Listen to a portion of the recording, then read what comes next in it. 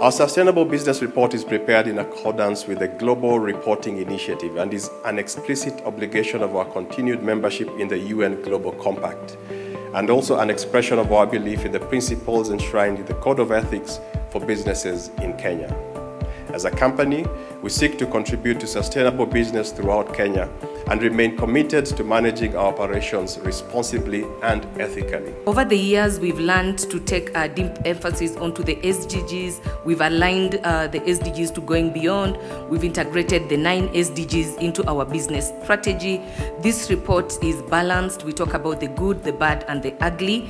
And over the years, being 10 years, we have managed to get some trend analysis as we go along. Sustainability means that meeting the necessity and the needs of the present generation without jeopardizing the necessity and needs of the future generation.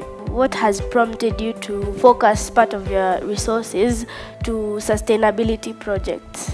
If you think about it generally, if we are not deliberate about sustainability, in 50 years, what happens to the world and what happens to your future? So for me, my vision is because of that, is because of the future that I'm seeing for my children and for the young generation in general. The actions we are taking, it's only when you're taking those actions and doing them that you can inspire others to join you.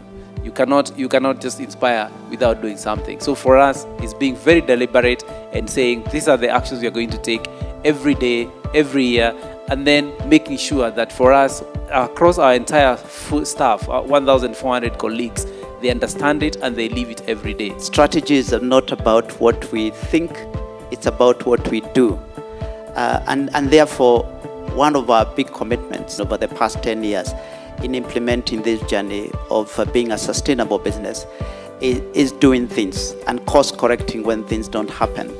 And every year we'll have clear milestones that we want to achieve. The choices that we make today as a planet and as people, the choices that we make today or that we fail to make today could either result in further breakdown of humanity in perpetual crisis or in a breakthrough to a more just, sustainable and safer world. I think the challenge that has been given to us and given to companies is that we would also like to see your leadership in helping us in this transmission of correct scientific information. And I think there's an invitation being given to tech companies to begin to be part of the solution. As a company, we remain committed to supporting our stakeholders navigate through this period and return to our business as usual. We've introduced a number of things,